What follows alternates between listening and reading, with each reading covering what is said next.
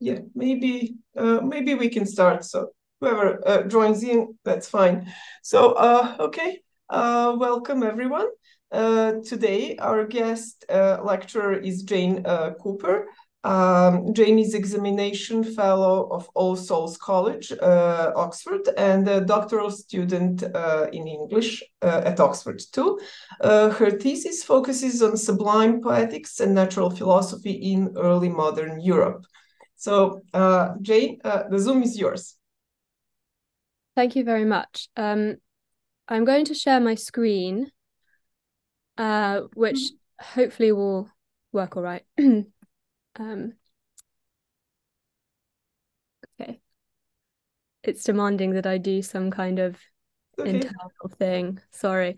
It should be, we've had 3 years of Zoom. I should really have gotten the hang of it by now. Sorry. Okay. Right. So I think I can commence. Yeah. Great. So as you can see, I'm talking about baptizing Epicurus in the 17th century. And that really involves a kind of fairly multifaceted process of receiving Epicurean ideas from different classical sources and then making them compatible somehow with Christian doctrine, whilst obviously dismissing elements of the philosophy that are outright sort of impossible to synthesize. And I'm going to talk about baptizing Epicurus in the context of atomism in particular, looking at classical atomism and contemporary atomisms, plural, because there were many. So, and I'm sorry that you can see the kind of, I'm such a Luddite. I'm just going to leave it like this and click on the slides. So in 1660, the Royal Society of London for Improving Natural Knowledge was founded by men of the New Science, as it was called. The New Science was a Baconian term which denoted empirical methods of knowledge acquisition, which shaped the natural philosophy of that century, also called experimental philosophy. Founding fellows of the society included John Evelyn, and John Evelyn was a kind of noted translator of Lucretius. Fellows elected in 1663 included Robert Boyle, known for his work The Skeptical Chemist, Walter Charleton, who was an atomist, and John Wilkins, who had inaugurated the famous Oxford Philosophical Club while warden of Wadham College, Oxford. Notably, Hobbes was excluded from the society, and I'm going to talk a bit later about how this was because his materialism in particular was unorthodox, but not his mechanism. In 1656, John Evelyn, as I mentioned, published an English translation of the first book of Lucretius's long poem De Rerum Natura, in which he explicates the Epicurean philosophy, attaching commentaries which affirmed the Christian atomism of contemporary scientists like Pierre Gassendi. Charleton was also influenced by Gassendi, who was notably also a Catholic priest, lived from 1592 to 1655, so before the foundation of the society. Charleton was influenced by Gassendi especially and continued his project of baptizing Epicurean ideas in England. Today, I will discuss this lineage from Gassendi to Charleton, highlighting a parallel movement in 17th century England, that of not baptizing but vulgarizing Epicurus, and associating him with atheism and heterodoxy. I will also briefly touch on Robert Boyle and corpuscularianism, as it was called. This was a kind of atomism, and the name refers to corpuscles, which was the name then for units of matter. Figures like Gassendi and Boyle, despite their differences, contributed to the explanatory theory of the mechanical philosophy, as coined by Boyle himself. And this mechanical philosophy would dominate well into the 18th century, and is something that I think we sort of associate with Hobbes, or at least the layperson would associate that with Hobbes. Mechanism, which was the view that all physical processes could be explained by appeal to matter and motion, did not necessarily conjoin with materialism. the metaphysical view that nothing but material things, or body, as Hobbes calls it, and de corpore, were real. That included the human mind. But first, I think an overview of Epicurean reception in Europe is necessary. And after that, I will also try and quickly delineate the chief philosophical ideas at play that we see in Lucretius's De Rerum Natura. So Epicureanism was increasingly widely received, with several 17th century translations. These included translations of Diogenes Laertius's 3rd century AD work, Lives and Opinions of Eminent Philosophers. And of course, the Roman poet Lucretius's 1st century AD poem De Rerum Natura. Following the first translation of Lucretius's De Rerum Natura into French, the earliest English translators of Lucretius often accompanied their efforts with extensive Christian apologetics. John Evelyn and Lucy Hutchinson both did this in the 1650s. An anonymous translator completed the whole poem, unlike Evelyn and Hutchinson, in manuscript but didn't publish it. And then Thomas Creech produced the first publication of the entire poem in 1682, with various paratextual and prefatory denunciations of the philosophy in question. And this actually won Creech a fellowship to All Souls College, Oxford. The allure of Lucretius's verse, as it was deemed, prompted concerns from divines like John Edwards and Ralph Cudworth. The former wrote that by the extraordinary goodness of the verse, the badness of this Epicurean's notions is, I fear, unhappily instilled into the minds of young gentlemen. So the kind of aesthetics are seen as so kind of attractive that all of these heterodox and heretical views might appeal to sort of experimental young men. And to some extent that was true, as I will talk about. Aware of this risk, Thomas Creech chose the epigram from taken from a Martial poem, "I fuge sed poteras tutior esse domi," which means "go then, flee, but you could have been safer at home." And this is on the frontispiece of his translation. So he's basically warding off readers performatively. Creech declares his purpose in the preface to the first edition as, "For I have heard that the best method to overthrow the Epicurean hypothesis, I mean as it stands opposite to religion, is to expose a full system of it to public view. For atheism usually enters at the will, and that debauched makes the understanding as blind as itself, and altogether unable to look abroad into the world and sedulously examine the beautiful order and curious disposition of things." So he's very, and this is not by any means the only kind of polemical disclaimer. Many aspects of Epicurus, of course, were and are outright impossible to reconcile with Christianity, naturally.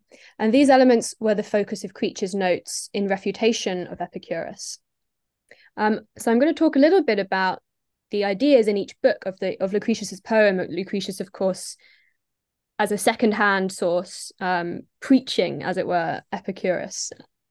So in book one, there is a lot of talk, of course, of the origins of the universe and the divinities which supposedly create the universe, although the extent to which the divinities are really kind of creators is a bit unclear. But crucially, those divinities are kind of absconding. They are uninvolved in earthly activity and in the moral lives of humans. This is from Creech's translation on the screen, and I'm sorry for the lack of line numbers. I was meant to put them in. But this is from book one, and that first quotation, I think, is from about 40 lines in. "For whatsoever's divine must live in peace, in undisturbed and everlasting ease, not care for us, from fears and dangers free, sufficient to its own felicity, naught here below, naught in our power it needs, ne'er smiles at good, ne'er frowns at wicked deeds." So the idea is that these divinities have to be kind of wholly fulfilled by themselves. But that idea, that actually exists in Christianity, right? That God is sort of self-fulfilled, but we do not claim that he is uninterested in his creation in the moral sense. So this is already a huge problem and something which, as I say, all exegetes of Lucretius at this time focus on and denounce outright as heresy. Well, heresy is I'm using that, I suppose, in the wrong sense, because this is all pre-Christian philosophy. But if somebody should think that in the 17th century, they would be a heretic. Then Lucretius discusses atoms, or the indivisible units of matter, which provide the material basis for all life. He argues that because beings are finitely varied, that first bodies, or these atoms as units of matter, have to be immutable. He also argues that they are infinite in number, and that becomes very controversial as well, even for Christian atomists. Creech calls atoms seeds as well throughout, and you can kind of see here he's discussing how different kinds of atoms correspond to the forms of liquid, air, solid, so viscosity, things like this. Wherefore those seeds must be of different size, of different shapes and figures whence arise. So I think I won't read the next part, but you get the sense that because there are sort of different types of matter, there have to be atoms made up of that matter, but just all the way down to the kind of indivisible microscopic level. Another great heresy or great problem is that for Lucretius there is no afterlife, and indeed there is no imperishable human soul. Now, if the seeds, death permits to feel no more those cares, those troubles which we felt before. It follows too that when we die again, we need not fear, for he must live that lives in pain. But now the dead, though they should all return to life again, should grieve no more, nor mourn for evils past, than if they ne'er were born. So I think the lack of an afterlife is actually quite crucial to the Epicurean exhortation to achieve ataraxia, or peace of mind. If you don't have to worry about going to hell after you die, you can sort of live in a state of relative tranquility, at least according to the Epicureans. This is also an idea we see in Seneca's Troades, which I will mention a little later on. Another quite important this is straying from the ethics, but quite important natural philosophical argument made by Lucretius is that there has to be something to account for freedom of the will and freedom generally. So he comes up with something called the swerve. This is, I think, quite well known now to popular audiences thanks to Stephen Greenblatt. And it basically means that there is minimal indeterminacy of atomic motion. That is, atomic motion is unpredictable and unfixed. If all atoms descend downwards, which is the hypothesis, then how can things be varied? How can there be compound atoms? And this is because there is a sort of motion that is random, that allows for compounds to happen on the micro level, and on the macro level allows for sort of unpredictable things to happen, right? The world is not deterministic. So there's no afterlife.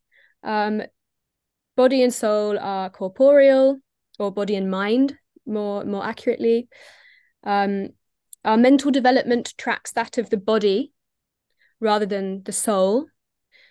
And because the gods don't care about what we do, there's going to be no divine punishment. So these are all things that are incredibly, as you can tell, incredibly difficult for Christians in the 17th century to just accept, despite the fact that atomism in science was considered a sort of not just useful, but kind of correct way to get at truths in natural philosophy. So as we've seen, translators of Lucretius who weren't themselves men of science, I think especially of Thomas Creech, wrote at length of the troubling and dangerous ideas in the poem.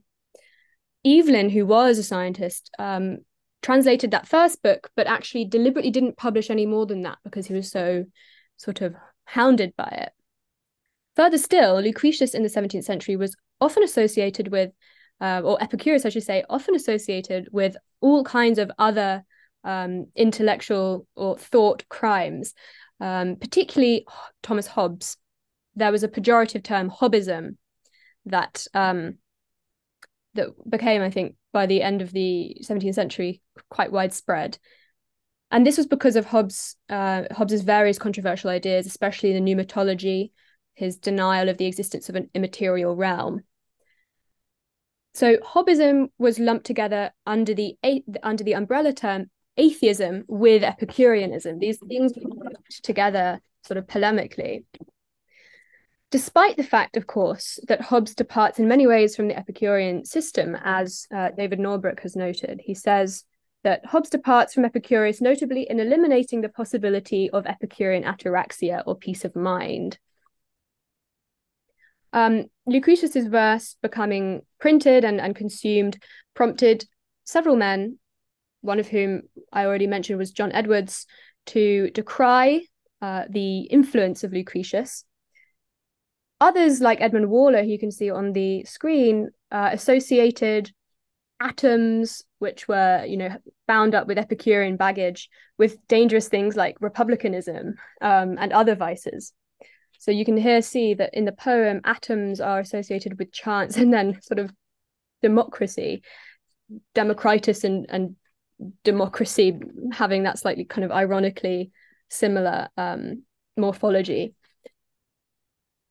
Stephen Klukas even argues that radical politics could also make use of these implications and actually even embrace them. So it was happening kind of on both sides of the debate. This association was a common elision and I think was helped in no small part by the likes of the Earl of Rochester, who was in the royal court. Now, Rochester had boasted about his involvement in John Wilkins's aforementioned philosophical club, which embraced a sort of libertas philosophandi that allowed him to ventriloquize as an atheist. And Rochester was a famous libertine, who was known for his sexual excesses that eventually, I think, killed him. I think he caught venereal disease.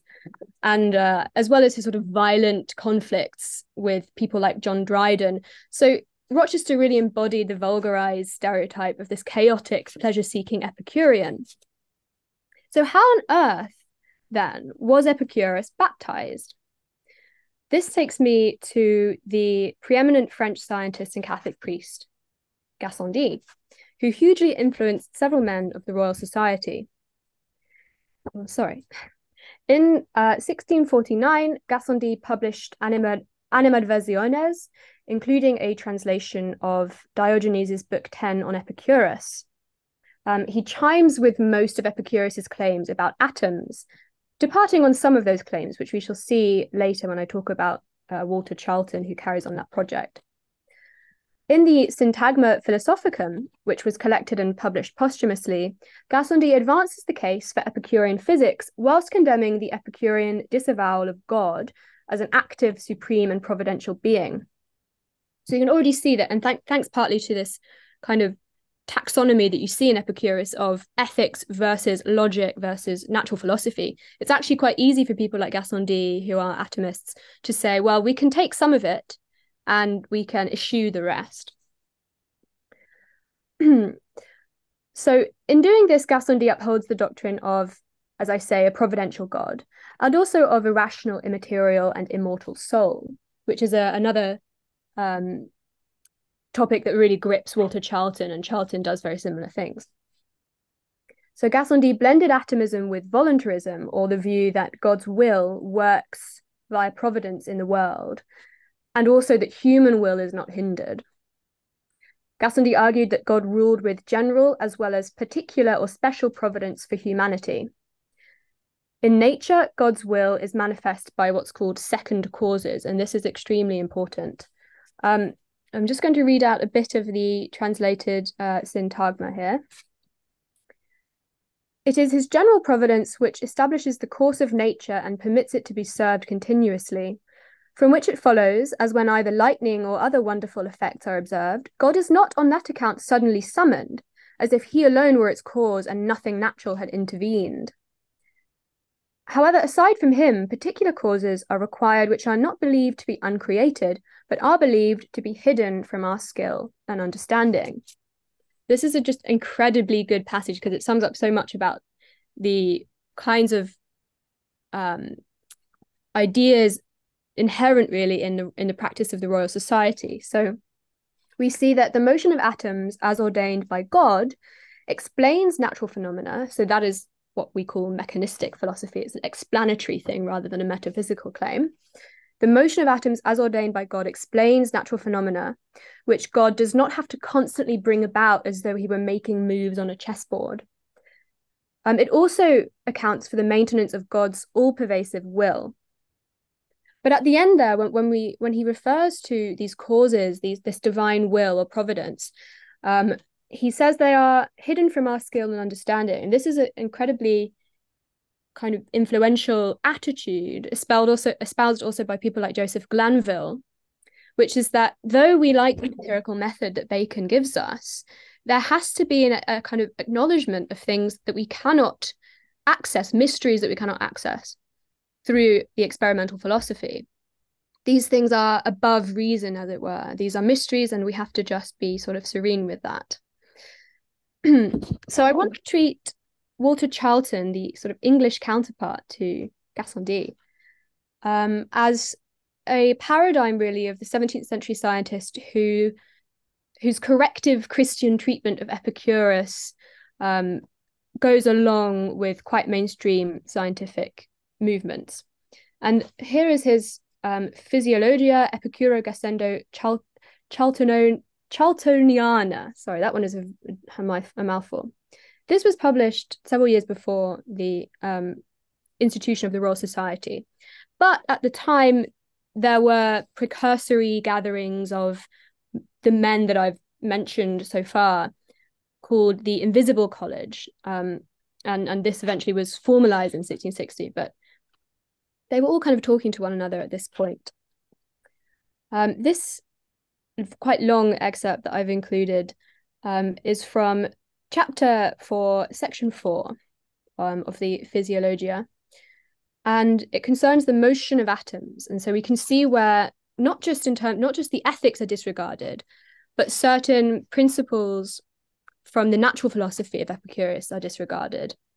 So he says quite polemically, this feculent doctrine of Epicurus, we had occasion to examine and refine all the dross, either of absurdity or atheism, in our chapter concerning the creation of the world ex nihilo, in our book against atheism. However, we may not dismiss our reader without this short animadversion.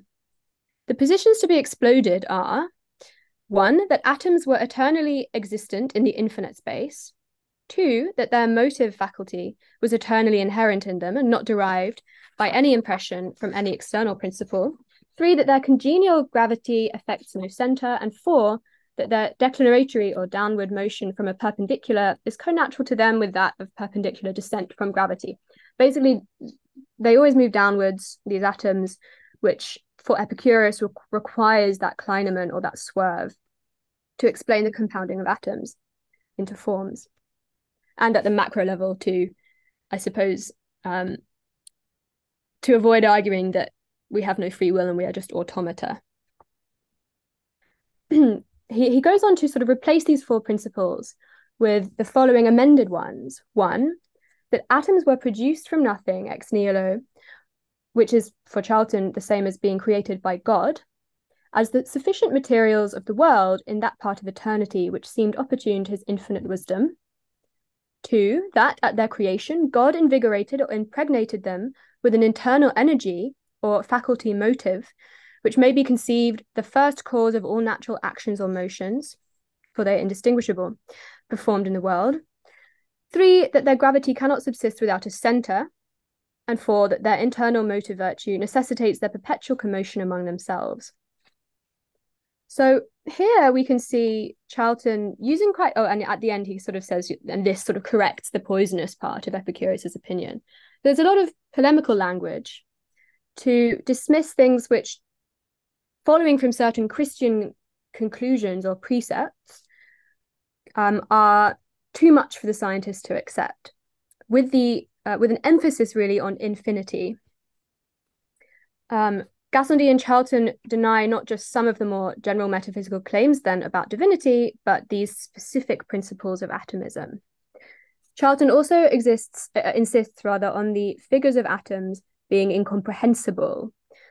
So this again harkens back to this endorsement that you see in Gassendi of an uncertain or epistemically humble form of empiricism.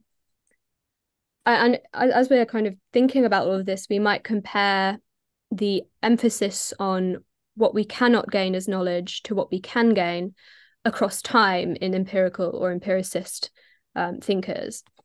Really, I think there's been a shift, and I can't say exactly when or why this happened, towards an emphasis on exactly what empiricism might tell us and against its limits.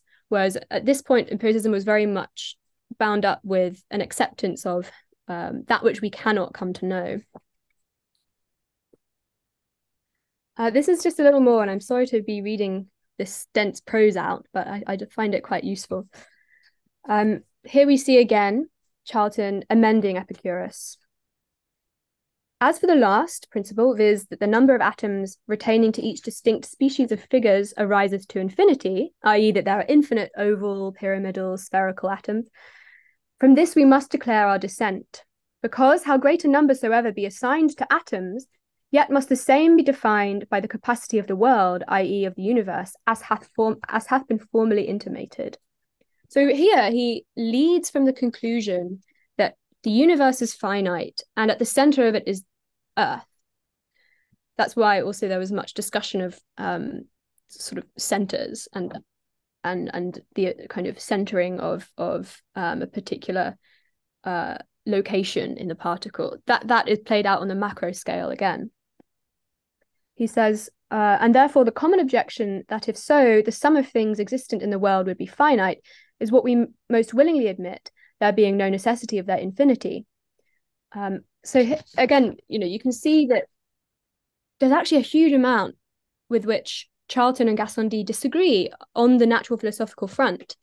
But Epicurus is this impossibly important classical figure for ushering in atomism specifically, as opposed to, for instance, Aristotelian discourse on prime matter. Now, I should note that throughout this whole series of events in the new science, Aristotle is everywhere kind of attacked. People really don't like him. In poetry, he's kind of I'll actually talk a little bit later about Aristotle mentioned in poetry, but he's this sort of villainous figure from whom Europe has been liberated by people like Francis Bacon. They call him the Stagirite. So this takes me, I think, on to the next treatise, actually a slightly earlier one from Charleton, which is on Epicurus's Morals. He borrows here from the moral philosophy, especially the advancement of ataraxia and aponia, and he actually pioneered the view that pleasure could be conducive to happiness. This might sound like a kind of obvious point to a lot of us, but it really wasn't at the time. The idea that happiness could be constituted by pleasure was still, very much under review. But Charleton expressed sympathy for Epicurus here. From actually Frederick Manning, who's an Australian poet, produced an edition of this text in the 1920s. And he notes in the introduction that Charleton defends Epicurus for his three heresies of the mortality of the soul, the indifference of the gods, and the legitimacy of suicide. He says all of which are skillfully glossed and minimized in the treatise itself. So in this case, Charleton probably doesn't do very much, actually, compared to his natural philosophical tract, to really disavow the things that he sees as risky in Epicurus. This is taken from chapter 7 of Right Reason and Free Will, from whence is all the praise of the virtues. He says, most true it is indeed that in things void of reason some effects are necessary, but in man endowed with reason, and especially so far forth as he makes use of that reason, there can be no necessity at all. And therefore was it that we endeavoured to assert the declination of motions in atoms, to the end we might from thence deduce how fortune might sometimes intervene and put in for a share in the success of human affairs, and yet the freedom of man's will remain absolute and entire. This synthesis of essentially of providence with the uninhibited free will of man is, of course, a much wider philosophical topic. But it's notable here that Charleton insists on going back to his principles that I read out earlier on atoms and their motion. He also says, and requisite it is for us to turn the edge of our wit wholly against fate or necessity, that we may by all means possible conserve our will free from that sempiternal motion imagined by the fatist, and so not permit pravity or wickedness to escape inculpable. In both Charleton and Thomas Creech, who I mentioned earlier, there is a lot of leading from conclusions or leading with conclusions. The conclusion here being that there has to be a kind of firm line between good and bad, and there has to be a punishment and reward system that corresponds to that. So for that to make sense and for that to kind of go unchallenged, then we have to have a free will, which has to be consistent with atomic motion. So a brief foray into the literature, because I am actually a literature person, not a historian, but this is a poem written by John Dryden, of course, who was the first great poet laureate of England and, you know, the real public poet at the time, to a letter in verse to Dr. Charleton. And this, I think this prefaces Charleton's 1663 work, Chorea Gigantum, I think, in which he claims that Stonehenge was actually a Danish construction. This has obviously been debunked, but quite interesting. Here we see Dryden talking about the liberation of the English from Aristotle or from scholasticism. The longest tyranny that ever swayed was that wherein our ancestors betrayed their freeborn reason to the Stagyrite and made his torch their universal light. So truth, while only one supplied the state, grew scarce and dear and yet sophisticate, until 'twas bought like empiric wares or charms, hard words sealed up with Aristotle's arms. Interestingly here, empiric actually means quack or kind of fraudulent. So you can see the sort of associations also, the polemical associations with things like empiricism that were being fought against hard by these Royal Society fellows. Dryden's poem here lauds English philosophy as part of an overarching patriotic endeavour, royalist even, and says that Charleton is among the assertors of free reason's claim the English are not the least in worth or fame, he says. This also kind of echoes several other odes that both people like Abraham Cowley and Dryden write to Royal Society fellows. And it's always the same. Bacon is kind of the Moses taking England to the edge of the promised land, and then it becomes the task of the Royal Society to maybe sort of edge the nation a few steps further into the promised land. So we can see how in this poem by Dryden, the Baconian method applied by the Royal Society was already considered by some to be a synthetic and optimal route or avenue into the truths of nature, whilst crucially accepting, as I mentioned before, that certain mysteries are really reserved for God's knowledge and not our own. He mentions Robert Boyle in this poem, and this takes me to that venerable Boyle. He's particularly known, as I mentioned, for his treatise, The Sceptical Chemist, and Boyle's law, which it says that for a given mass at a constant temperature, the pressure times the volume is a constant. But Boyle was a pious Anglican, interestingly, who wrote, I think in terms of the volumes of words, more about theology than about science. He was a corpuscularian who wrote that all matter is composed of particles, compounded into molecules, which accounts for different properties on the macro level, about which we see Lucretius, of course, wax lyrical. Boyle explained that all things are, quote, made of one Catholic matter, Catholic meaning universal, common to them all, and differ but in the shape, size, motion, or rest and texture of the small parts they consist of. Bacon composed two excellencies. One, the excellency of theology compared with natural philosophy, so privileging ultimately theology over all other modes of inquiry. And about the excellency and grounds of the mechanical hypothesis. Here he vindicates what he calls the mechanical philosophy whilst reconciling it with Christian Anglican theology. He claims that God first arranged matter, which is inert, doesn't move unless it's hit, into the forms of animals, plants, etc. And he has a kind of literal interpretation of Genesis and the order in which things are made. That God imparted motion to matter, and that God established the laws of nature or the rules of motion. Boyle stated that the phenomena of the world are physically produced by the mechanical affectations of the parts of matter according to mechanical laws. So that's quite clear. This is crucial because this happens, or natural phenomena happen once God has laid down the laws of nature or motion, such that he doesn't need to intervene to produce non-miraculous physical events. So you can notice this really echoes what we heard in Charleton's reworking of Gassendi's Animadversiones.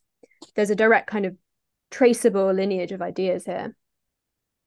The motion of atoms proves that God's divine power underscores all things, all events, governing physical events according to mechanism, with the exception of miracles, at the level of the microscopic particle. For Boyle, and he was quite characteristic of natural philosophers, in line with Joseph Glanville, several phenomena couldn't be accounted for through scientific investigation, especially the mind-body problem. So he really rejects Descartes. And also free will's compatibility with divine foreknowledge. He is much less certain about that than, for instance, Charleton. He just calls these things above reason, and that actually takes place in the Discourse of Things Above Reason, 1681. So I just want to conclude talking again about polemical anti-Epicureanism as it was associated with atheism, with Hobbesism, with immorality, and so on.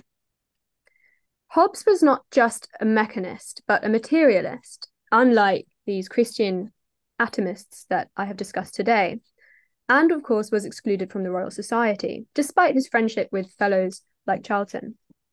This polemical yoking was contrary to the work of Baptising Epicurus that was enacted by the men I've discussed today. It's my view that the noted libertine, John Wilmot, Earl of Rochester, who evinced interest in Lucretius and actually translated a passage, really helped enemies of Epicurus to christen a vulgarised version of the Epicurean philosophy. I think a version of it that still really persists today. We say Epicurean to mean like libertine. Here is a passage translated by Rochester from Book 1, and it's actually the same passage that I included by Creech in one of the earlier slides. The gods by right of nature must possess an everlasting age of perfect peace, far off removed from us and our affairs, neither approached by dangers or by cares, rich in themselves to whom we cannot add, not pleased by good deeds, nor provoked by bad. That Rochester chose to translate this passage, I think, indicates his interest in the notion of a god as a deus absconditus, as a god who won't punish him for doing wrong. He described this idea of a remote god to his friend Burnet as a necessary creator, but not a judge from whom moral imperatives flow. I think the passage's further kind of anthropological implications are quite clear. If there is no system of punishment according to good and bad, then the earthly subject who sins can take on a serenity in ataraxia. Now, this is actually something worth really probing. For Epicurus, of course, the kind of behavior that Rochester indulged in was not conducive to ataraxia. Rochester was hungover how many days a week? And hangovers don't make you remotely tranquil of mind. He was desperately unhappy for a lot of his life, and he talks about that in several poems. The Imperfect Enjoyment is a poem about erectile dysfunction, presumably caused, I think, by just so many encounters with prostitutes, that he has become desensitized. And in fact, chaos as associated with atoms in poetry at this time was not something that Epicurus remotely championed. He championed reason instead and order. But nevertheless, atoms took on this association. For instance, take the poet Thomas D'Urfey, who wrote a eulogy on the Earl of Rochester after he died young. The eulogy is called A Lash at Atheists. So he's like a satirist, sort of lashing these thought criminals, atheists. The poet, speaking as the ghost of a quondam libertine, that is the Earl of Rochester, reflects on that part of Seneca's Troas beginning at post mortem nihil est. So the poem is all about Rochester reflecting on the idea that there is no afterlife. Is this true? Now that he's in the afterlife, he's shown that it's not true. In this poem, Hobbes is actually invoked, the disciples of whom, like atoms, I quote, danced and wantoned in my crimes. And I think that will conclude me. We can see through the selection of men that I've chosen, and this was a very broad overview, how Epicurus was received differently and why.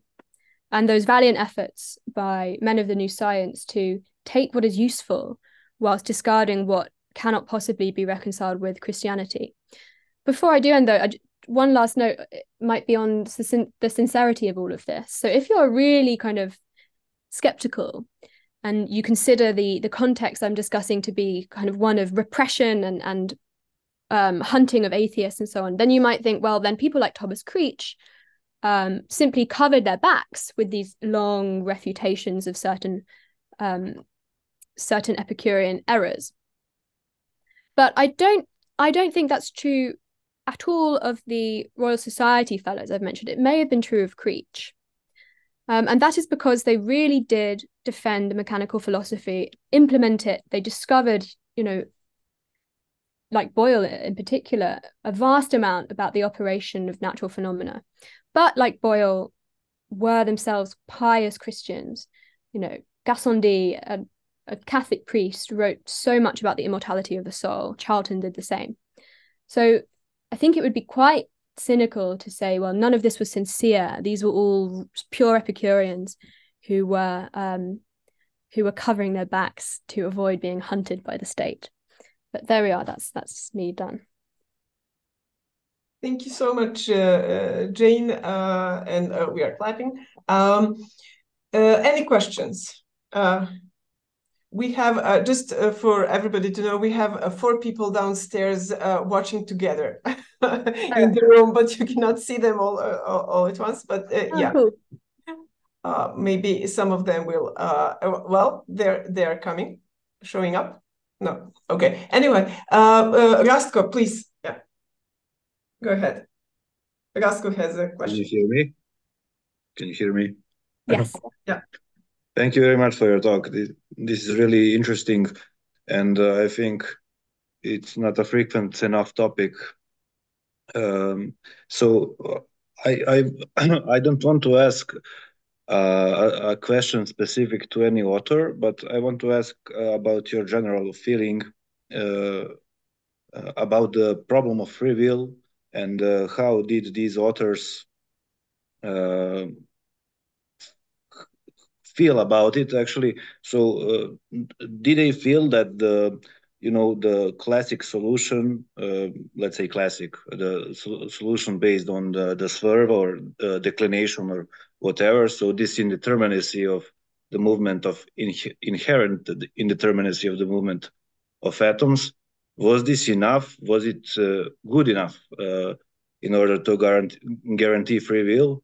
Or they didn't actually think of that as a solution? How actually relevant was this for poets in that period? Because I guess that you cannot really deny the the existence of free will as a Christian. You should answer if it is libertarian or compatibilistic or something, but you cannot deny this. So was this swerve good enough for these poets?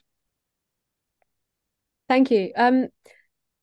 So it differs, or rather, it depends on the scientist that you're thinking about. Hobbes is, I think, among the people I discuss, Charleton, Gassendi, Boyle. Hobbes comes closest to actually eschewing the idea of free will and saying, I think the universe is pretty deterministic. This he elaborates on in particular in De Corpore. But for people like Gassendi and Charleton, the indeterminacy of atomic motion is one useful way of affirming the theological view that they already had, which is really quite an emphatically sort of pro-choice, you could call it, understanding of free will. These are sort of Reformed Catholic Anglicans. I think because, or in case of Gassendi, he's a Catholic. So I think, especially with Charleton, he has already decided that the theological answer is there. And he's simply using precepts in the science to back that up, and actually changes around some of what we see in Epicurus to emphasize this. Boyle, if I'm not mistaken, Boyle actually denies the existence of the swerve, as Epicurus calls it, because for Epicurus, the swerve is what means that human beings are not automata, that we have choice on the macro level reflected in the microcosm. Boyle doesn't like that formulation, and instead really emphasizes sort of traditional theological formulations of free will. Doesn't need, like Charleton, to go to the science to prove any of this. I hope that helps to answer that question. Yes, it does. Yes, it does. I mean, I don't like their answers, not yours. Yeah. But thank you. Yeah, there is a lot of strange reasoning going on. I agree. Can you tell me? Do you feel that they these authors that actually want to get into into these kinds of thoughts and do not just presuppose based on theological reasons? Do you think that they have a disposition towards, let's say, libertarian free will or compatibilistic free will? What do you feel? The former, in the case of Charleton and Gassendi. Gassendi is a total voluntarist. He really fits atomism around that voluntarism as a first principle.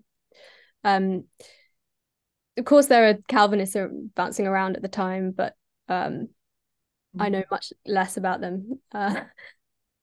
Yeah, I think the former, a more libertarian view of free will, and they do that in accordance with an emphasis on accountability. If we are going to draw this line between good and bad and punish people accordingly, they have to have full moral agency. Thomas Creech as well, who's an Anglican divine, he really emphasizes that in his translation of Lucretius in the notes. Thank you very much. Any other questions? Well, I have one. Thank you very much for your talk, and it was very informative. And I kept wondering while you were speaking about their attempts to reconcile atomism with Christianity, or basically, because when you think about it, it cannot be further apart, right? So they are kind of compromising, and they're trying to fit the good parts, leave out the bad parts. I don't know whether you know that, you know that, but my question is, were there any other competing metaphysical, scientific, metaphysical, whatever is the name now, for those systems back then? Did they go for, now I'm asking about their motivation, did they go for atomism because they were more afraid of Neoplatonism as the competing system, because Aristotle has to go, right? So that's he has to be gone. We have to deal with him, and we now are replacing the worldview that we lost with Aristotle, right? So there are probably several competing worldviews, and maybe Christians, Catholics were more afraid of Neoplatonists than hardcore atomists. I'm just wondering whether the motivation was something like that. Yeah, it's a very good question. So certainly sort of Aristotle is denounced. There are still some kind of neo-Aristotelians interested in prime matter.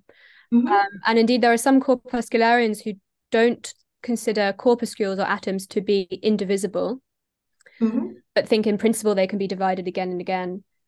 So they are, perhaps you could say, the slightly more non-conforming atomists. Yes, there are. So there is a school of Neoplatonists. I mean, I'm thinking in particular of the Cambridge Platonists. And that it's less clear to me whether they were considered more heterodox than kind of Christian Epicureans. Yeah. I mean, yeah, that's a very good question that I should look into. Henry Moore is the obvious Cambridge Platonist here, who is an actual philosopher interested in things like prime matter or atoms. Something to just note, and this is, again, I hope I don't sound like I'm like trying to cover up my profound ignorance, but there's a certain I think a tendency to syncretize or to be syncretistic in the Cambridge Platonists. That, I think, is the source of their threat, less than their view of matter at the kind of prime or indivisible level. But so that's my no, thank you. I was just thinking about it. Yeah, thank you so much. I think we have a question from downstairs.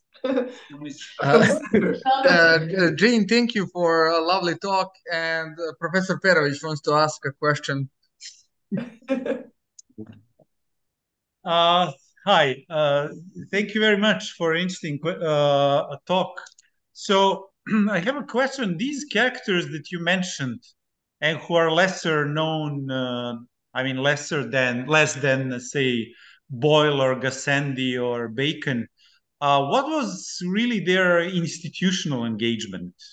So the usual story is that Aristotle bashing is happening around that period outside the universities, in Royal Society, and people who are doing sort of science or proto-science, and the alternatives to Aristotelianism, like atomism, are proliferated outside the universities, while the universities are really sort of, still Aristotelian. So to what extent is that true, actually, of, the sort of figures that you mentioned?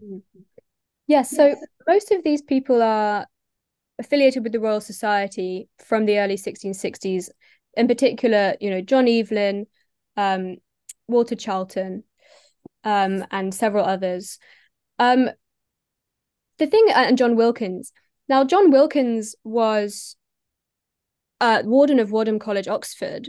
Now, Wadham in the sort of 1640s, and that philosophical club that he founded, where lots of these people attended, and through Libertas Philosophandi, through this culture of freedom to discuss within sort of behind closed walls, were talking about founding the Royal Society, and then they did.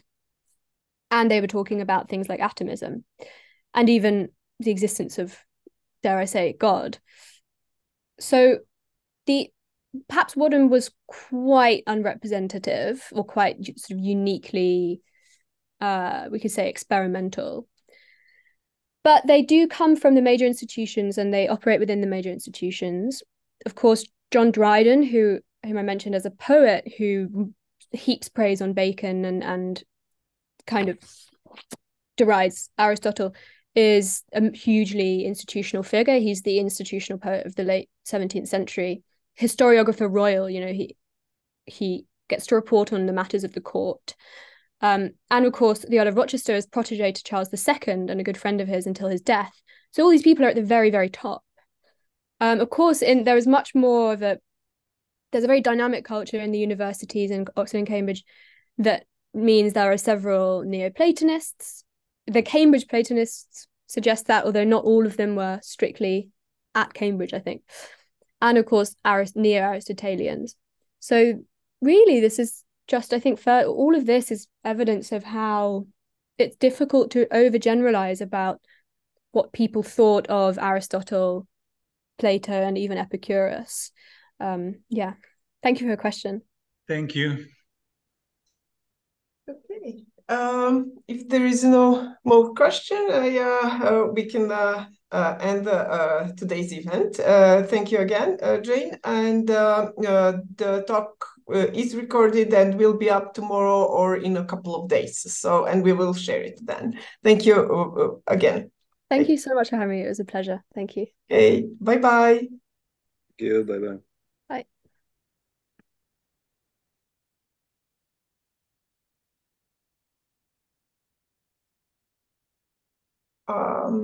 I'll just stay with Marcella on the same line.